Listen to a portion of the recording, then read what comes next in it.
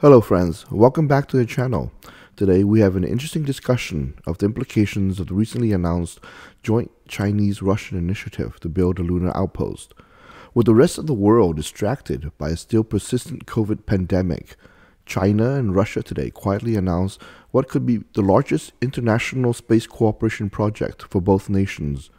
According to a statement released by the Chinese National Space Administration, on March 9th, Zhang Kejian, the administrator of the China National Space Administration, and Mr. Rogozin, the general manager of the State Space Corporation, ROSCOSMOS, signed the Memorandum of Understanding between the government of the People's Republic of China and the government of the Russian Federation regarding cooperation for the construction of the International Lunar Research Station, also known as the ILRS. CNSA and ROSCOSMOS are to adhere to the principles of co-consultation, joint construction, and shared benefits. They are to facilitate extensive cooperation in the ILRS, which is to be open to all interested countries and international partners, and designed to strengthen scientific research exchanges and promote humanity's exploration and use of outer space for peaceful purposes. The ILRS is a comprehensive scientific experimental base with the capability of long-term autonomous operation built on the lunar surface and/or on the lunar orbit that will carry out multidisciplinary and multi-objective scientific research activities such as the lunar exploration and utilization, lunar base observation, basic scientific experimentation, and technical verification. This announcement is significant because it signals the rise and maturity of China's human spaceflight program and the concomitant loss of U.S. preeminence and leadership in the sphere of international space cooperation. These two fundamental developments will be the subject of this analysis. The first topic of our discussion focuses on the Chinese human space program. China's ambitious space program has reached a level of maturity and technological sophistication at a level at which Russia, still a preeminent space power, is comfortable in entering into a full joint venture with China, and this on a massive endeavor that will require significant technological exchange and cooperation. In the past, especially in the immediate aftermath of the dissolution of the former Soviet Union, Russia, while willing to sell China certain obsolete spaceflight hardware for cold hard cash, was hesitant to engage in full technology transfers that would eliminate Russia's technological lead. This is no longer the case. The continuing growth in China's macroeconomy has brought with it increased resources for China's space program. China's technology and space capabilities have arguably brought it to parity with Russian and possibly even the United States level. Likewise, despite a de facto embargo on China by the United States and its allies since 2011, when the Wolf Amendment prevented all NASA cooperation and technology exchanges with China or Chinese nationals in any space-related endeavors, China, in spite of this, or perhaps because of it, has redoubled its efforts in space exploration. In a recent interview with Brian Whedon, the director of program planning at the Secure World Foundation, he stated that the U.S. policy of excluding China from human spaceflight and exploration missions to the moon and beyond has not slowed its rise as a space power. He said, moreover, that worse, it may create an incentive for China to build an alternative coalition for space exploration that could undermine U.S. traditional leadership role in this area. Jeffrey Marcy, an astronomy professor at the University of California, Berkeley, called the ban completely shameful and unethical. Sir Martin Rees, the current Astronomer Royal of Great Britain, called the ban a deplorable own goal by the U.S. Aside from ethical considerations, the tangible progress made by China in the past decade has been obvious and impressive. Shenzhou 5, China's first crewed mission in space, was launched on October 15, 2003, and carried Yang Liwei in orbit for 21 hours and made China the third nation to launch a human into orbit. Shenzhou 6, with 2 astronauts, and Shenzhou 7, with 3 astronauts, followed shortly thereafter. On the heels of the exclusionary Wolf Amendment from the United States in 2011, on September 29th of that year, China launched Tiangong-1. This module was the first step to testing the technology required for a planned space station. A second space lab, Tiangong-2, was launched on September 15, 2016. In recent years, the pace has only quickened.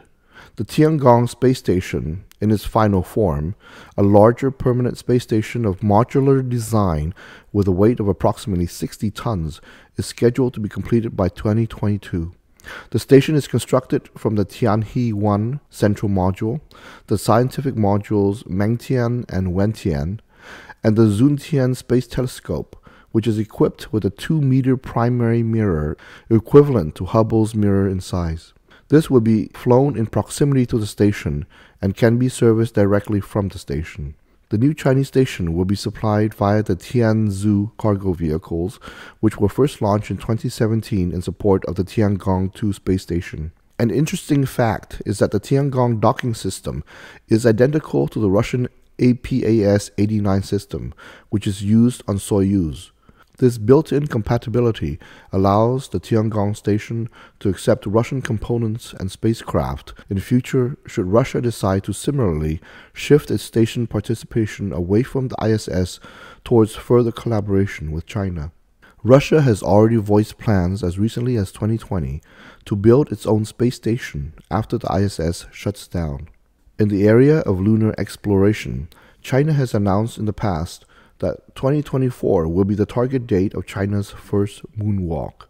Although unspecified, China has in the past declared that the building of a lunar base was a crucial step to eventual Mars and further exploration of the solar system. In 2013, China's Chang'e 3 became the first spacecraft to soft land on the moon since the Soviet Union's Luna 24 mission in 1976. In 2019, Chang'e 4, China's first lunar rover, successfully landed on the far side of the moon. This was a historic first by any nation. In 2020, China launched its Chang'e 5 and successfully returned lunar soil and rock samples from the moon to Earth. Only China, the former Soviet Union, and the United States have ever accomplished this feat.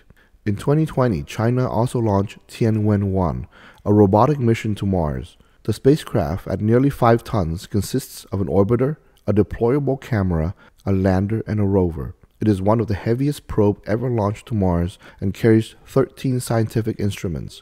The orbiter and lander successfully entered Mars orbit in February 2021. Landing is currently scheduled for May-June 2021. If the landing is successful, the rover will join NASA's Perseverance rover, which successfully touched down on the Red Planet on February 18th of this year. This list of accomplishments demonstrate China's ability to quickly develop and build out its space program, and this despite a total exclusionary ban on participation with NASA or any NASA-led international efforts. China was able, after 10 years, to catch up with advanced human spaceflight programs of Russia and the United States, virtually eliminating their 50 years advanced leads.